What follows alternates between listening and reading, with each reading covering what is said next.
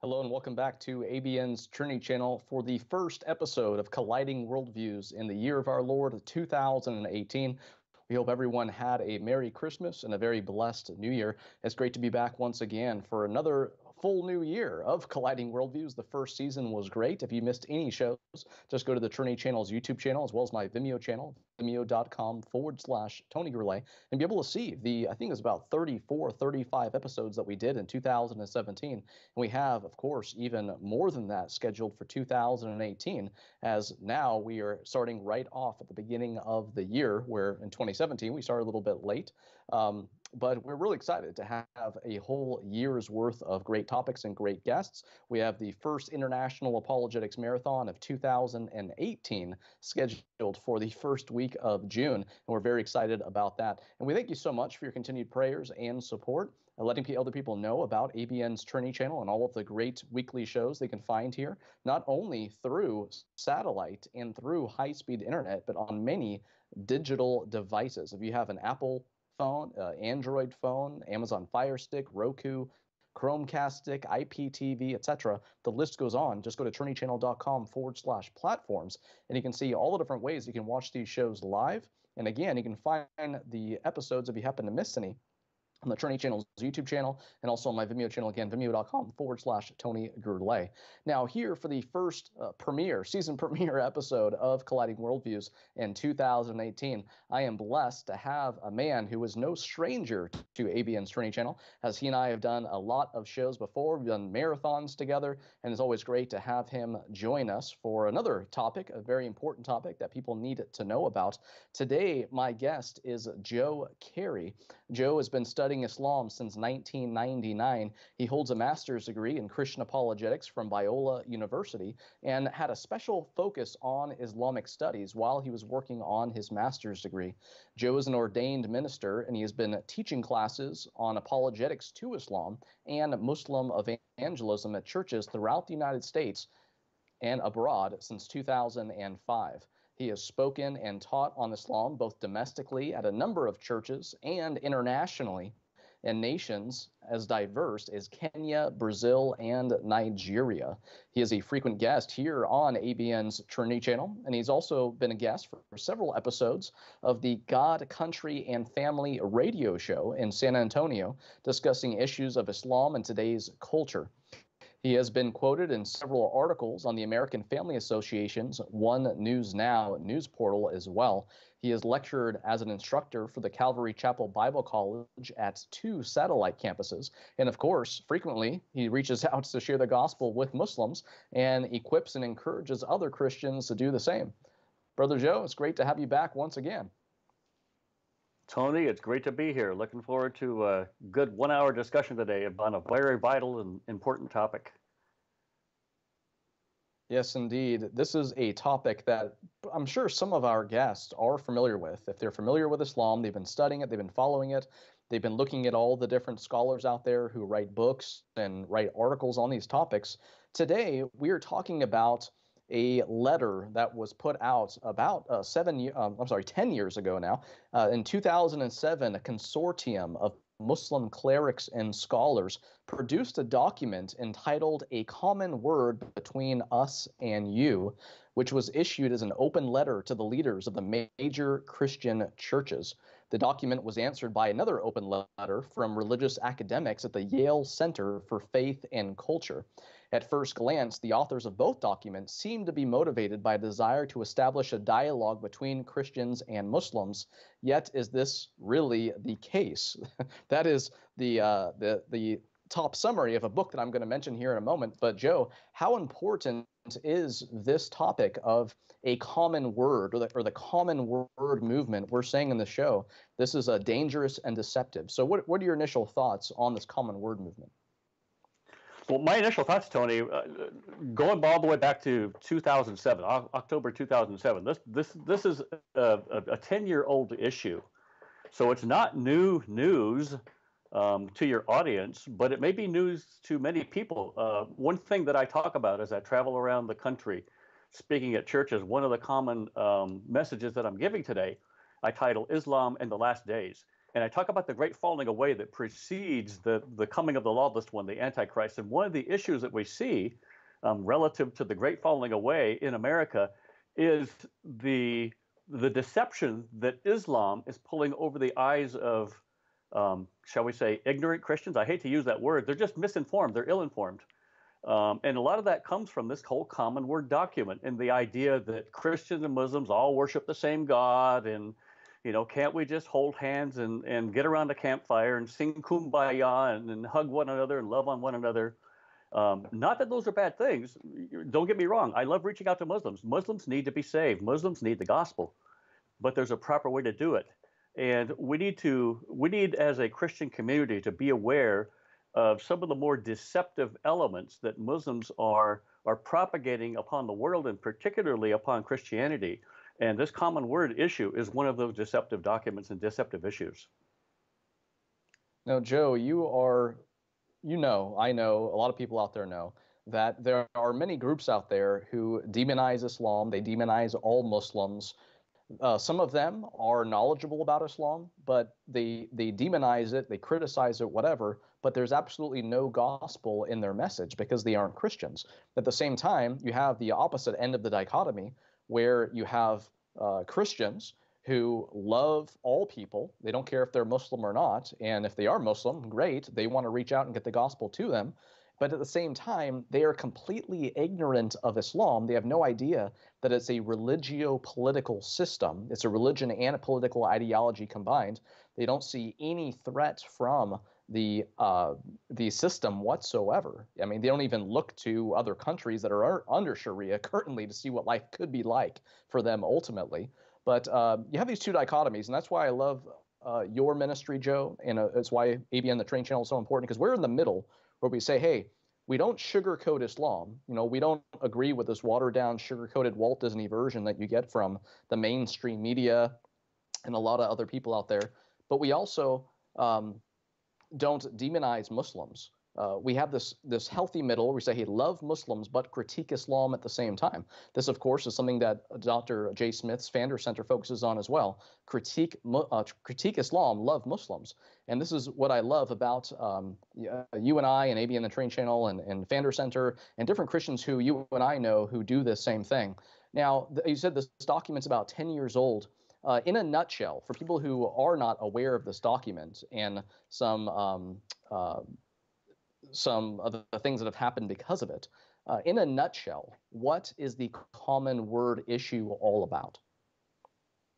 Okay, in a nutshell, back in late 2007, I think it came out in October 2007, 138 Muslim scholars from across a very broad spectrum of Islamic belief and practice, everything from Sunni to Shia and many in between, and splinter sects off of those two major sects and so forth.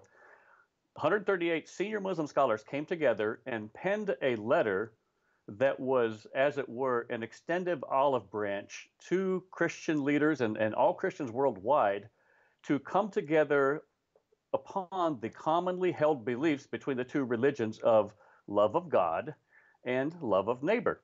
Now that sounds very Christian.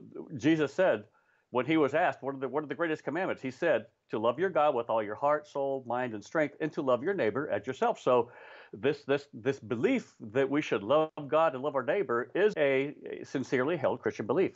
And so 138 senior Muslim scholars extended this olive branch under these two commonly held beliefs to Christians to come together to essentially set aside our differences. And here's the key point. We need to set aside our differences and come together on what we hold in common. And this, as you mentioned, this letter was responded to by Yale Divinity School and signed on to by 300 senior Christian leaders in the United States alone, that yes, we will come together with you on these commonly held beliefs, and we will agree to set aside our differences. And it is totally deceptive. Many of those initial 300 signers who put their name to the Yale response, I think probably 3 or 4 dozen of them have since retracted their signature once they discovered what the basis of this common word document was, and we'll get into that a little bit longer, but in a few minutes. But this is the gist of it. It was a letter sent to all Christians worldwide to set aside what we hold different and come together on these two shared beliefs. Now, it's interesting, too, because unless a person is aware of the Islamic worldview and the Christian worldview, they aren't going to realize that it's not the similarities that matter most. It's actually the differences, because it's the differences that let you know it's not the same God, it's not the same Jesus, it's not the same thing that the Allah of the Quran and the Yahweh of the Bible require of us. I mean, the means or method of salvation is completely different. As soon as you define your terms, you see the problem here. Now, of course, in this common word, it's more like, hey, like you said, kumbaya, this is what we have in common. Well, yeah, I mean, we both believe that there's a creator. I mean, this world can't exist unless there was a being who created it. But as soon as you ask who is this being or who is this God, you get completely different answers. And Joe, that's why it's so important. I want to point people to your ministry, radicaltruth.net, because you write articles all the time. Again, you are, of course, a frequent guest and a friend who's on all these shows. But it's very, very important for people to know that it's the differences that matter. And unless you have done your homework, you need to look to people who have done their homework, like Joe and like all the other guests who we have on the Trinity channel here who have studied Islam. And again, this is the perfect group of people for it to come from, because we love Muslims, but again, we critique Islam at the same time. Now, in Islam, context is everything. So what is the context of the common word letter that was issued to Christian leaders and all Christians everywhere when it was sent out? Good question. And yes, context is everything. One of the issues that Christians get blamed about from Muslims is taking verses out of context or taking issues out of context. And we never want to be accused of doing that. Before I answer that, let me jump back to what you said earlier. It is important to recognize that we have differences. Let me give you a very quick anecdotal story about that.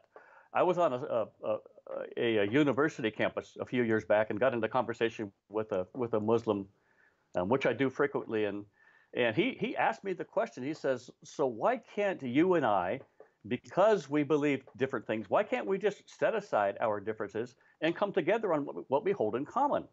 So he was actually working off this whole common word document and the whole mindset behind the common word. And I said to him, I said, "Saleh, what you're suggesting of me as a Christian is something that I cannot do." I said, one of the common differences that you're asking me to set aside between Christianity and Islam is the fact that Jesus was God in human flesh and that he died for the forgiveness of our sins. That's what defines Christianity. He died, he rose again, he was buried, and he rose again.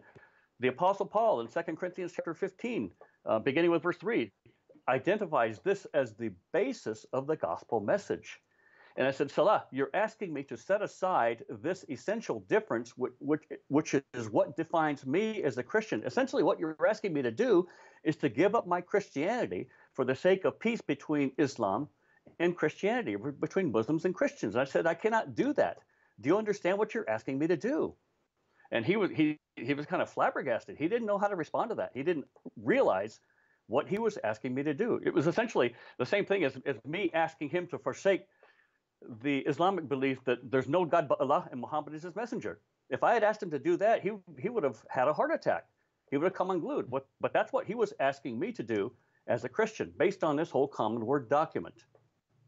Now, the context of this common word document comes from a verse in the Quran. It's Surah 3, verse 64, or Surah 3, ayah 64, which talks about coming together in the common bonds of love of God and love of neighbor. But in context, the historical context is important here, because the context of this in the Hadith is found in Sahih al-Bukhari, and it's in book 52, Hadith number 191. And it comes from a letter that Muhammad wrote to the Byzantine emperor of the time, Heraclius. And let me read to you just the short narration from Sahih al-Bukhari. It says, "In the name of Allah, most gracious and most merciful, from Muhammad, the messenger of Allah, to Heraclius, emperor of the Romans, peace be upon him and he who follows guidance. After this, I extend to you the invitation to accept Islam. Embrace Islam and you will be safe. Accept Islam. God will give you double the reward. And if you turn away, upon you it will be the sin of your subjects. Now here's a part that's quoted in the common word letter. O people of the book, come to a word that is common between us, that we should worship none other than Allah, that we should not ascribe any partner unto him, and some of us should not take their fellows as lords other than Allah. If they turn away, you should say that we testify to our being Muslims. Now, here's the interesting part. Notice there's two very important aspects to this hadith, which forms the basis for the common word. Number one, it is an invitation to accept Islam. It is dawah, pure and simple. And that's what this letter is that was issued by 138 Muslim scholars to Christian leaders and all Christians worldwide. It was an invitation to come together and accept Islam. Come to a word that's common between us, that we should worship none other than Allah, and we should not ascribe any partner unto him. So what Muslims are asking Christians to do is embrace and accept the Islamic view of God, Tawheed, that God is one only in essence and that he has no partners. This is actually quoted in the common word letter. And yet 300 senior Christian leaders agreed to that letter. It's interesting. Now notice one other thing about this, the basis, the background of this. I extend to you the invitation to accept Islam. Embrace Islam and you will be safe. This was actually a letter of threat to the Roman Emperor Heraclius to accept Islam. If you do so, you will be safe. If you do not, be prepared to pay the cost. And this is the example Muhammad has set throughout history. Whenever he sent his warriors or his followers to a nearby tribe or a nearby group of people who were not yet Muslims, he gave them the instructions. Offer the invitation to accept Islam, to embrace that there's no God but Allah, he has no partners, and that Muhammad is his messenger. And if they accept the invitation, then their life and their property are safe from me. But if they reject the invitation, you are free to engage in whatever it takes to force them to embrace Islam. This is the basis, this is the historical context behind the common word letter, Tony. Now, what do you think would be the reaction of Muslims if it was the other way around? If Christians are the one who came up with a document asking Muslims to embrace the belief that God is one in one way and three in another way. God is one in essence or being, but three in person. And, we want to have this common understanding that there's one God, but this is actually who he is. Yes, Jesus exists, but he wasn't a Muslim. He was actually a Jew, and he died on a cross, and he rose from the dead. And we want to have this common word between us. What do you think the reaction would be of Muslims throughout the world? Well, I think that's pretty self-evident. Muslims would come unglued, as Christians should be doing regarding this whole common word letter, but yet they didn't. They bought into the deception. They said, "Yeah, hey, this is a cool thing. It sounds very Christianese. Love of God. We Christians, we're supposed to love God, and yes, Jesus said we're supposed to love our neighbor as ourselves. But if the tables were turned, oh my goodness, I can only imagine." So this is obviously a one-way document here. In other words, heads we win, tails you lose. But exactly, yep. One of the resources that I do want to recommend to our viewers, and this is what I read at the beginning of the show at the very top here, and also this actually has an appendix on Heraclius of Byzantium, the letter that Muhammad wrote that Joe just read. That is an appendix in here as well as some other stuff, including the original A Common Word Between Us and You Islamic document, and also the feedback of an author. And this author is none other than Sam Solomon. This book is called The Common Word, The Undermining of the Church. This is what it looks like right here. Not a very big book. It's actually a pretty quick read, only about a little over 100 pages here. But again, this will give you that original common word document, as well as Sam Solomon's view on this. And Sam Solomon is a Christian, a former Muslim, an expert in Sharia. So all of his books are great to get. I recommend you get all of them. But yeah, this one's called The Common Word, The Undermining of the Church. Now, Joe, books and documents have been written, this is one of them, to help Christians understand the basis of the common word. Let's talk about some of the analyses others have done to help dissect this document. Yeah, well, you mentioned the book from Sam Solomon, which I have in my library as well. In fact, I have it sitting here on my desk. I was going to use it as a reference today if needed. But there have been several Christians that have written responses to those. Mark Dury wrote one. I remember reading one. I think I have a copy of it online from a gentleman who has a Muslim ministry in the UK, and his name escapes me right now. It'll come to me in a minute. But several people responded to this and jumped on it fairly quickly. I was actually one of the earliest ones when I saw this. I read the letter.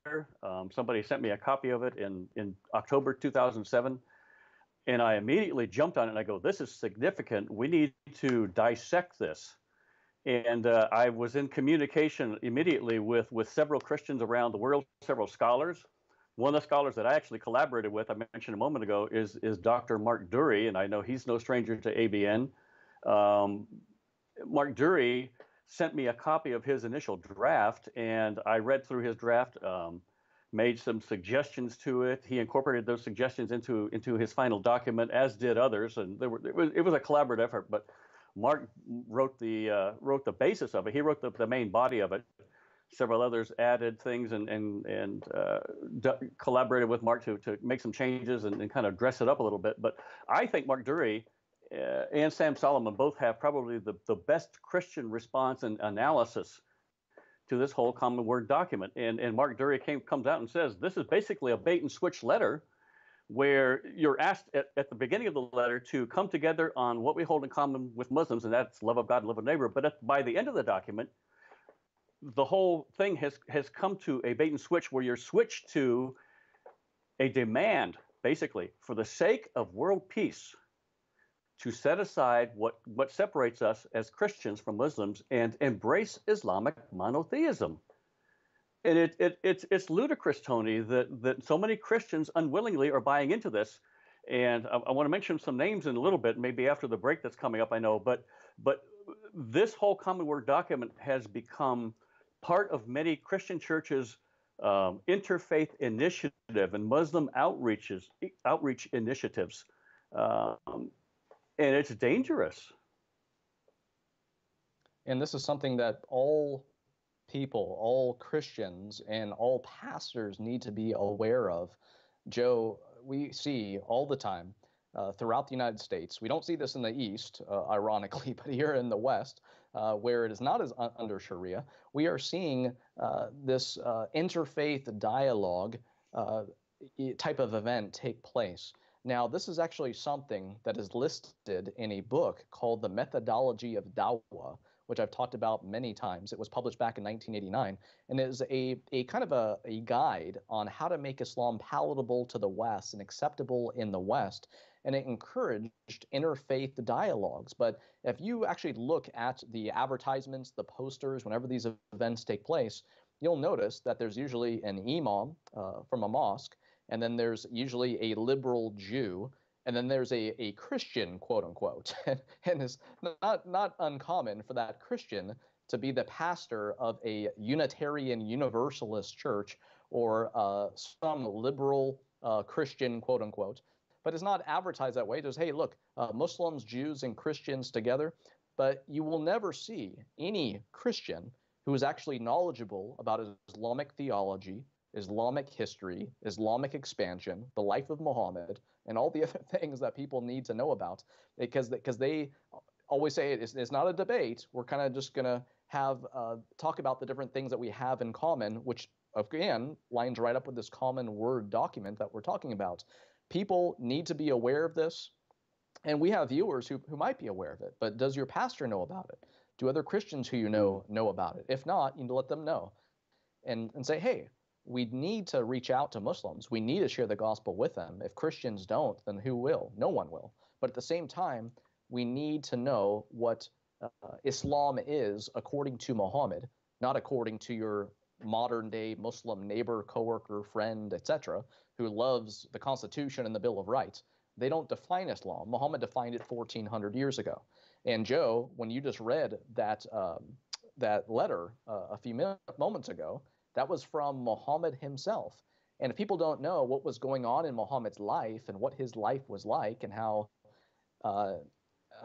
opposite of Jesus, who loved his enemies, Muhammad killed his enemies, if they don't know all of this, well, then it just sounds peaceful at face value. And of course, that word peace is something we should probably define as well after we come back from the commercial break, because we're definitely using the same terms with different dictionaries in many times. So we do need to take a short break. We'll be back in just a few minutes with more Colliding Worldviews. Again, we are so thankful for all of our loyal viewers who tune in every single week and get these links and share them online, who pray for us, who support this work financially. If you see the videos on YouTube or anywhere else, just give them a thumbs up, like them, leave a comment, share them with other people. There could be interaction there as well. Sometimes people ask questions on the YouTube comments that I will come back and answer in a upcoming show. I've done this on Islam in the News, which of course is a weekly show as well. So we like to have interaction in these videos. And of course, we're so thankful to have people tuning in throughout the world. Please stay right where you are. We'll be back in just a few minutes for more Colliding Worldviews. As it is ABN's mission to go and make disciples of all nations, our discipleship program has spread to several different languages. Şeyler geçti ve her şey yepyeni oldu değerli kardeşlerim. Reach out to them. He wants you to break up of every division. تساءل يا رب ماذا تريد أن أفعل؟ مقدس چرا درباره ایمان مسیحی چی صحبت میکنه؟ Khi đi đến đó để mà một cái gọi là olup İsa Mesih ile yürümedikten sonra Any man be in Christ, he is a new creature. كم من مدمنين توقفوا عن الإدمان. خواهم بود نه خواهم آمد. خواهم بود یعنی هست. Khi bà trở lại Việt Nam thì thường thì bà nói rằng Kötü alışkanlıkların, şeytana olan hizmetin, günaha olan düşüklük. We started out with these languages, but coming soon are even more. Stay tuned to see these programs come to ABN. Trinity Channel is now airing live 24/7 on our YouTube channel. Apologetics, debates, and discipling are now constantly streaming for all of our YouTube viewers. Be sure to comment on, like, and share our stream to support Trinity Channel's efforts to disciple all nations. Watch live on YouTube today.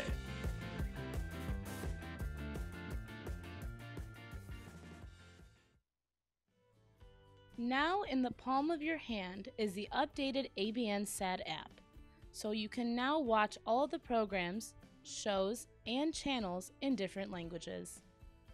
You can download the app in the App Store related to your device. Once downloaded, you will see 6 different categories within the ABN SAT app. The first category being the English category, which includes 18 different channels. The Arabic category includes 31 channels. The Worship category has 5 channels. The Discipleship category includes 5 channels as well. For more information, please call the numbers on your screen or visit our website at trinitychannel.com. Thank you for watching Trinity Channel and supporting ABN SAT TV ministry.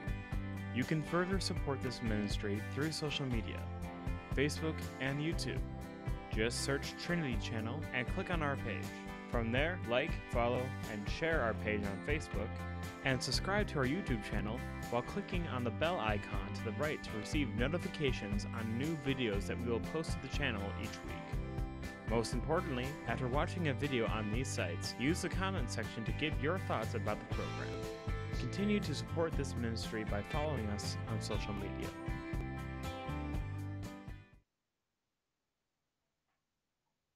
Welcome back to Colliding Worldviews, found only on ABN's Trinity channel. As far as the live show is concerned, again, you can find the episodes on YouTube, on my Vimeo channel.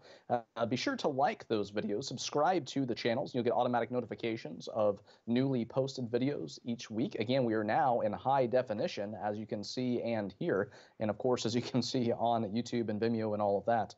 And thank you so much again for your prayers and support. Like these videos, share them, comment, all that kind of stuff. We are on Twitter, Facebook, etc. But again, you can find all these shows on ABN's digital tree, and of course through satellite and high-speed internet throughout the world. We're here today talking about the Common Word movement, which again, this letter originated about 10 years ago, but there are many people who still don't know about it. The danger and deception of the Common Word movement. That's what we're talking about today with my guest, Joe Carey, again, the founder of Radical Truth Ministry. Just find more about him and his work at radicaltruth.net. And we're talking about this Common Word letter and how there's a whole lot of ignorance that still surrounds it because people are not aware of it. Now, before the break, I talked about dawah and the methodology of dawah. And of course, I didn't define that. I'm sorry. But that's something I do want to talk about now. Another resource, in addition to the Common Word, The Undermining of the Church, again, a book by Sam Solomon, there is a PDF that you can find online by Dr. Mark Dury, a great scholar. It's called Notes for Christians on Understanding a Common Word Between Us and You. And when he summarizes the document, number one, he says the letter presupposes that Christians and Muslims worship the same God. Number two, it has the appearance of being an exercise in dawah, or Islamic proselytism. Joe, can you explain to our audience a little bit more about dawah and what they can expect when that is actually taking place? Yeah, dawah actually means to issue an invitation or to invite, and it's the pattern that Muhammad set, as I mentioned before the break. Whenever he sent out his followers to a nearby tribe that were not believers or followers of Islam yet, he would tell his people to offer the invitation to accept Islam, to embrace Islam, and to acknowledge that there's no God but Allah. He has no partners. He's a singular a singular monad, as Dr. J. Smith calls him. He's a monad. He is absolutely singular in nature. He has no partners.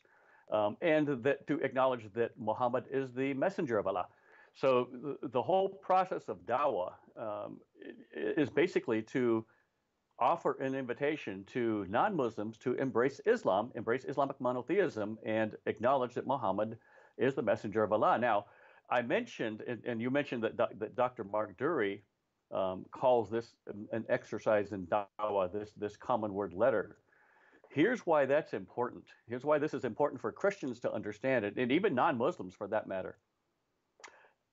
Muhammad is said to be the perfect example and actually the standard of conduct and the pattern of conduct for all Muslims to follow. That's according to the Quran in Surah 33, verse 21. The Quran says, you have an example of the Prophet of Allah, a perfect standard of conduct to follow for anyone whose hope is in Allah and the last day.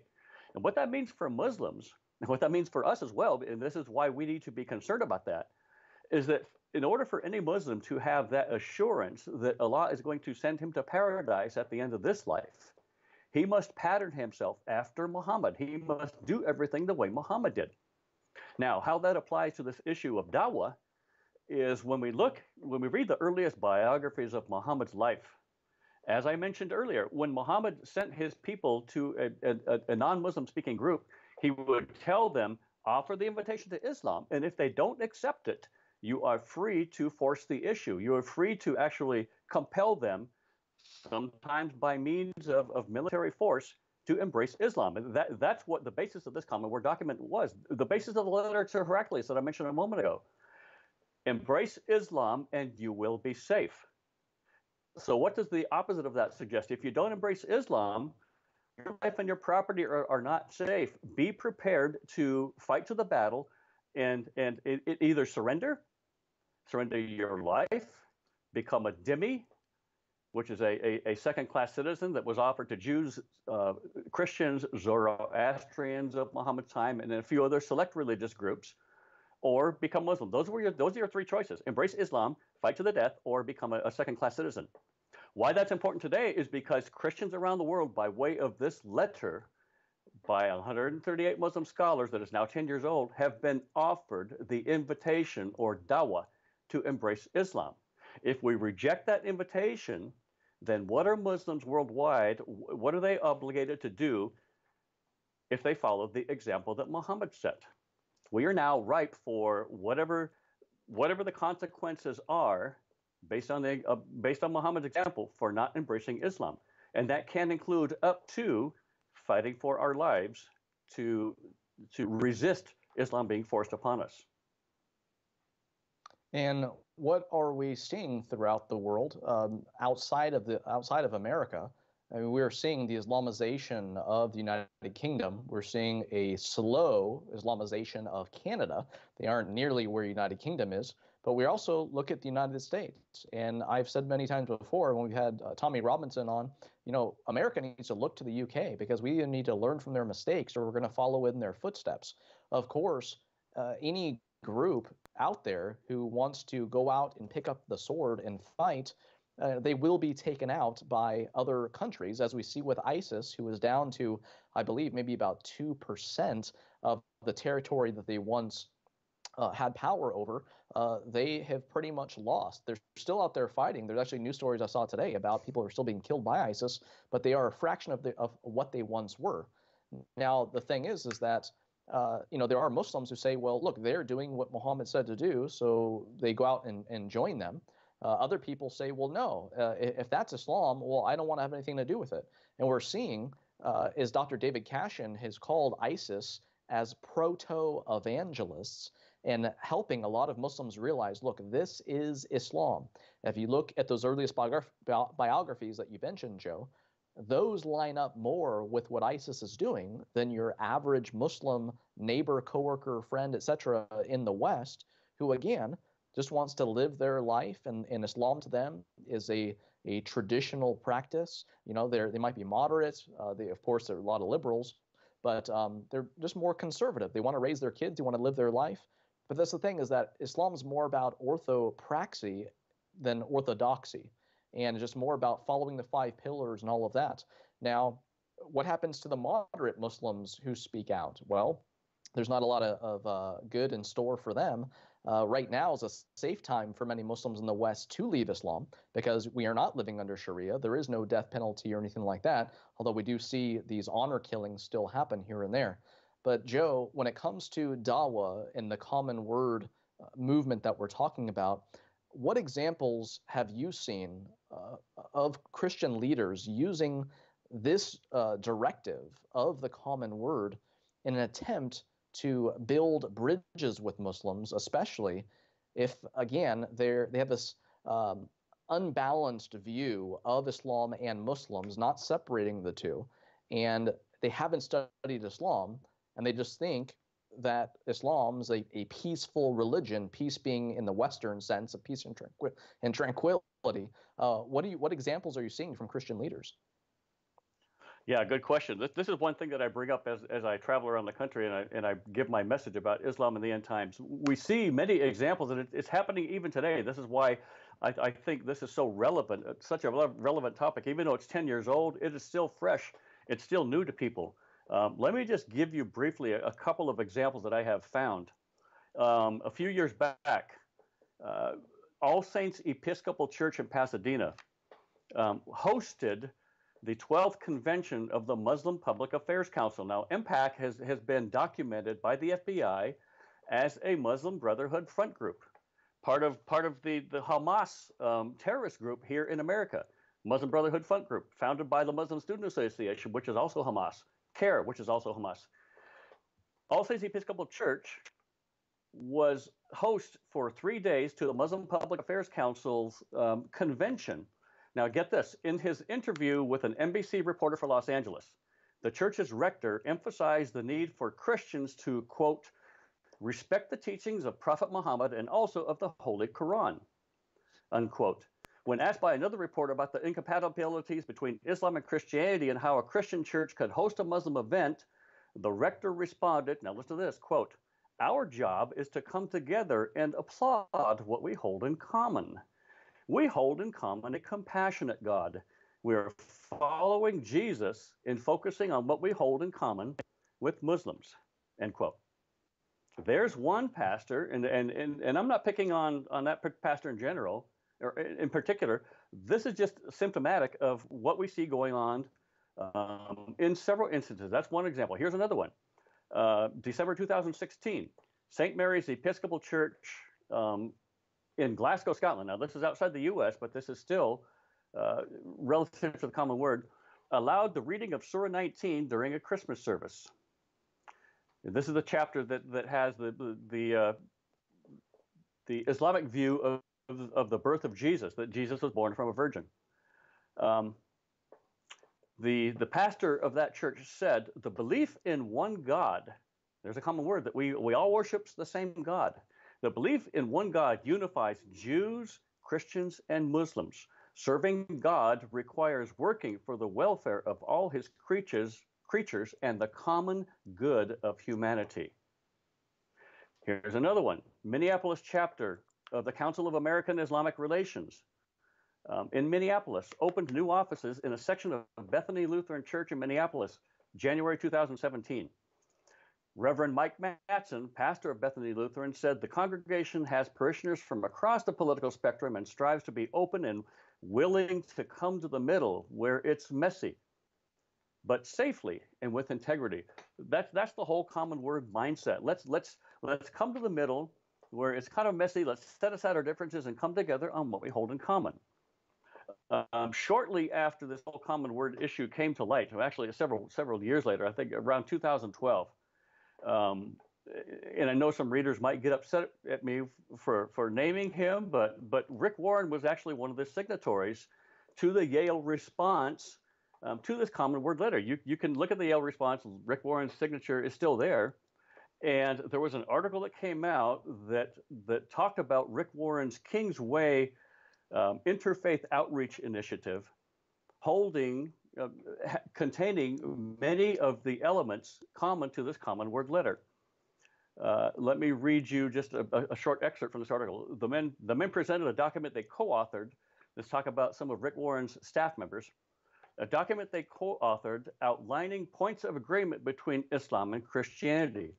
The document affirms that Christians and Muslims believe in, quote, one God and share two central commandments, love of God and love of neighbor. And Rick Warren was actually accused, he's since retracted this, but at the time he was accused of actually engaging in Islam and stating and stipulating that Muslims and Christians worship the same God, which, Tony, you and I agree, and we know well that they do not. But these are just a few examples, and there are many more out there. Senior Christian leaders are still being deceived by the intent of this common word letter today, Tony. And we are continually seeing, again, many people in the West who are ignorant of this. And again, we can't blame them. A lot of people don't study religion at all. They don't study Islam in particular. And many people let their, again, modern day Muslim neighbor define Islam. But we need to distinguish between Muslims living today and Muhammad himself and what the Quran and Hadith and Sirah literature actually tell us, just as we would make a distinction between your Christian coworker and Jesus himself and the Bible, which gives us the words of Jesus and what his life was like and all of that stuff. So we want to love our Muslim neighbors, but we can't let them, or we shouldn't let them, define Islam. There's a huge difference there. Now, of course, the common word, as you said, Joe, is an ongoing problem. And even if people don't jump on this bandwagon, another bandwagon people are jumping on is, well, just don't offend Muslims, don't criticize Islam, don't criticize Muhammad, don't criticize the Quran. And ironically, what law system do those three rules or laws fall under? It's Sharia, Islamic law, which is derived from the Quran and from the Sunnah, the example of Muhammad himself, which is a mixture of the Hadith and the Sirah, or the biographical literature that we have. All of this flows from Muhammad himself. It doesn't matter what school of law a Muslim happens to follow. The Quran is the highest standard in all four of the major Sunni schools. And people need to be aware of this. If nothing else, Joe, they need to continue to look at radicaltruth.net and the work that you put out. They need to continue to watch the shows that we do that are available on our websites and social media and all that stuff. In your opinion, what is the most deceptive aspect of the common word that Christians need to be aware of? Oh, wow. Well, I've already mentioned a few of them. The fact that this is an invitation to Islam, and if we're to follow the example that Muhammad set, what shall we expect if we reject this exercise in dawah, as Martin Gurule calls it? There are actually several concerning aspects. Number two, that we're being asked to acknowledge that there's no God but Allah. We're actually being asked to embrace Islamic monotheism. But I think probably the most troubling aspect is that many Christian leaders are unaware of number one, the basis behind this, the historical basis, which we talked about earlier, that they're signing on to this, and essentially they're forsaking Christianity in doing so. They're being asked to set aside what defines us as Christians.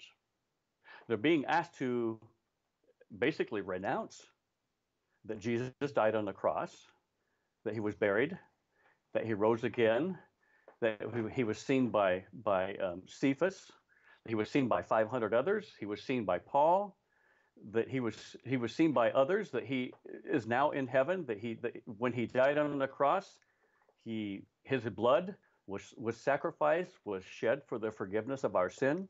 Christian leaders who are embracing this common word letter now, and there are many, and they are still doing it, are being asked essentially to renounce their Christianity for the sake of world peace and for the sake of peaceful relations between Christians and Muslims.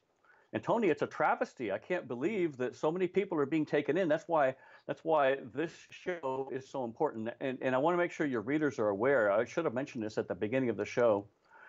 There are actually two websites dedicated to this whole common word issue: acommonword.com and acommonword.org.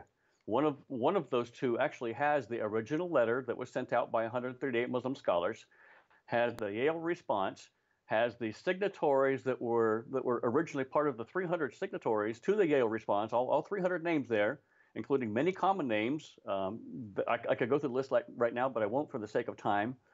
And many others have signed on to this letter since then, and it's still an ongoing issue. And every time a new Christian leader signs on, the Common Word group applauds and they go, "Yay! See, more people are coming on our bandwagon." This is why we need to get the word out. We need to get the warning out to Christians worldwide that this is not something you want to embrace. You are forsaking Christianity if you do so. And even if people don't hear about this Common Word movement, they never join it or anything like that, the assertions that are made in it are still continually being spread. There are a lot of people out there who just don't know about Islam according to Muhammad and what his life was like and all of that stuff. And Joe, to piggyback on what you were saying, that Christians are rejecting pretty much, or at least compromising on, whether they know it or not. In addition to that, it's just the personhood of Jesus himself, that he's an eternal person who has always existed with the Father and the Holy Spirit, and he took on a second nature, a human flesh. Muslims don't believe that. Muslims believe that Jesus was a Muslim, which we do not have any historical evidence for if you look outside the Quran itself. It's interesting how all Roman and Jewish and secular history outside of Islam completely disagrees with it. I mean, even if you don't take the Quran or the Bible and read either one, if you just look at objective history, it lines up with the Judeo-Christian worldview, not the Islamic worldview. And that's one more thing that people are confused about, because, Joe, as you know, it's commonly said by a lot of people, and it's commonly believed, that Judaism, Christianity, and Islam are the three major, or just the three Abrahamic religions is what they call it. But even that is a problem, because whereas Abraham and who he was is something that Jews and Christians would agree on, That is not the case with Islam. It's a completely different Abraham. Just like it's a completely different Jesus, it's a completely different Abraham. They believe that Abraham and Ishmael actually built the Kaaba, which is now that black cube that they have in Saudi Arabia. This is all totally, completely revisionist history. It is not true history. It didn't actually happen, but this is the view of Muslims. And that's why I said, we're using the same terms, but unless you realize we have different dictionaries, Christians and Muslims are going to continually talk past one another. We need to define our terms from the get-go, and not in a common word sense, but in a common humanity sense, that, hey, we're both human beings, but what do we believe about who God is and how we can be reconciled to God and who Jesus is? And Joe, you never see in these interfaith dialogues that the political Islamists love to put on, there's never a debate. It's always a what do we agree on type of conversation. And again, the Christian, quote unquote, who's always featured in one of those, or the Jew, are either liberals or, not even true Christians, I would say, but also are ignorant of Islamic history, theology, and all of that stuff. Joe, we have mentioned a few different resources to our viewers. The first one I wanted to give them again is The Common Word, The Undermining of the Church, a book by Sam Solomon. Joe, we have both mentioned a PDF article by Dr. Mark Dury. If viewers want to go online, type, this is the name of it, Notes for Christians on Understanding a Common Word Between Us and You, subtitle, Together with Reflections on the Yale Response. Again, Mark Dury, that's D-U-R-I-E. Another PDF that I have, which you can find online as well, is called A Common Word, quote unquote, in Context, Toward the Roots of Polemics Between Christians and Muslims in Early Islam. This is by Gordon Nickel, and he actually really goes into the historical sources, not so much this new common word movement, but just this belief of common word in general. So those are three great resources. Joe, what other things would you point people to get more information about this? And please restate those websites as well. Yeah, the two websites that address this are A Common Word. So it's just all written together. ACOMMONWRD. acommonword.com and acommonword.org. Both websites cover different aspects, but they're both tracking on this monumental issue as Muslim leaders see it, because they got Christians worldwide to sign on into agreement that we worship the same God when we do not. And so your listeners or readers can go to those two websites. On my website, I actually have a whole issue dedicated to the common word. I have several articles on there. Mark Dury is a good one. You mentioned two good resources. I would just encourage your viewers to become educated on this issue. Let me just read something real quick before running out of time in Mark Dury's analysis. He says on page 15 of the letter that the Muslim scholars conclude with a statement: let this common ground be the basis of all future interfaith dialogue between us. What these Muslim scholars are suggesting is that interfaith dialogue can only be obtained, can only be pursued when Christians acknowledge that there's no God but Allah and Muhammad is his messenger. This is the danger. We do not worship the same God, Tony, as you and I know, as Dr. J. Smith knows, and as many of your guests on ABN know.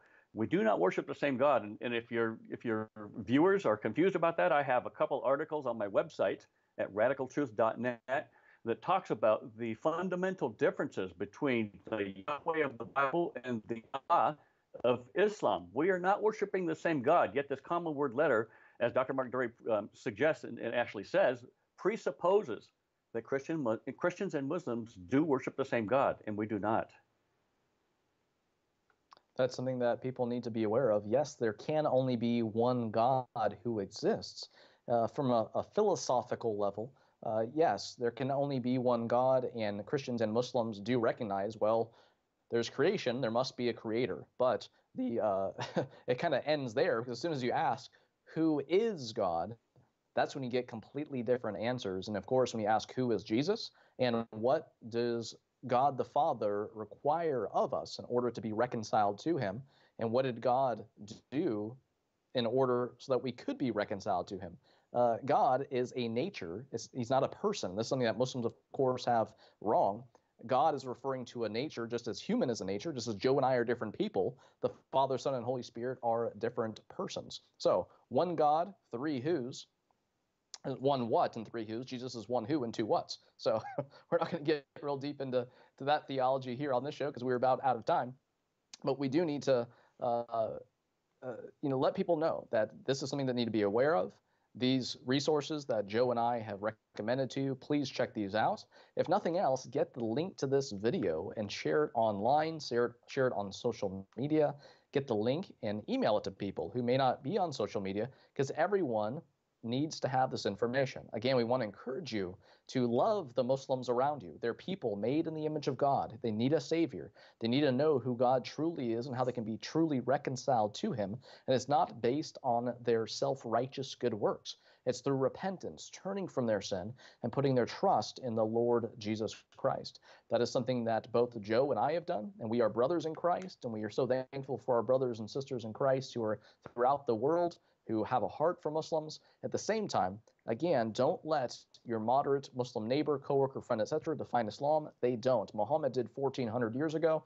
And if you have not studied Islam, please stay tuned to ABN's Trinity channel every single week for more episodes of Colliding Worldviews, Islam in the News every single Friday, giving you the news that you will not find in the mainstream media. And Joe, thank you so much for being on. It's been a blessing to have you here and bring a lot of information about this vital topic of a common word. Glad to be here, Tony. Always blessed to be on ABN. Always blessed to be able to educate those who are ill-informed about Islam and the great deception that is pulling upon the world. So, my pleasure to be here. Amen. Thank you so much. And friends, we want to encourage you again. Reach out to your Muslim neighbors. Share the gospel with them. Don't fear them. Love them enough to share the truth with them. That is the most loving thing that we can do for all people, not just Muslims, but anyone who has never repented and put their trust in Christ. We're all going to die someday. We're all going to stand before God and be judged. How important is it for us to have our hope and not a blind faith type of hope, but our assurance and our knowledge of the truth and assurance of the truth through the power of the Holy Spirit who indwells us when we repent and put our trust in Christ. Again, the Christ of the New Testament, not the Jesus Christ or the Jesus, just Jesus alone, of the Quran or any other man-made religion out there other than Islam itself. We encourage you, repent, put your trust in Christ. If you've already done so, reach out to the Muslims around you, share the gospel with them. And again, share this show with people out there because they need to know about the common word movement, the dangers and deceptions that entail it, all of it. And they need to know a proper response and how to help educate others as well. Thank you so much for being with us. And we'll be back next Monday for another episode of Colliding Worldviews.